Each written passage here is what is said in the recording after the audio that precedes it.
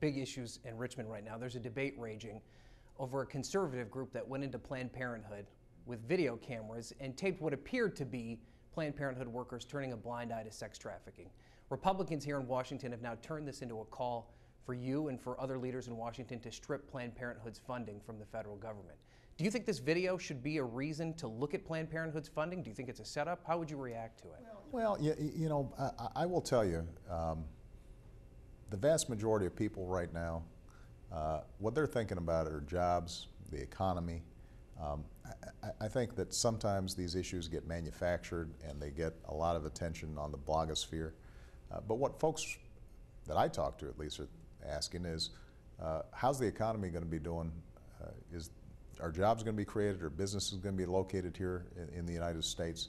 So, you know, my bottom line is that I think that Planned Parenthood in the past has done good work. If there was a specific problem at this center, it should be addressed.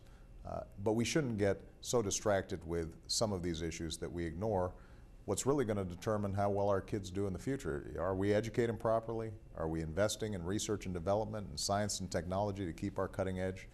Are we dealing with our budget in a serious way and reducing spending? If we do those things, then some of these other issues are going to be addressed at the local level, but I'm pretty confident that we can address them.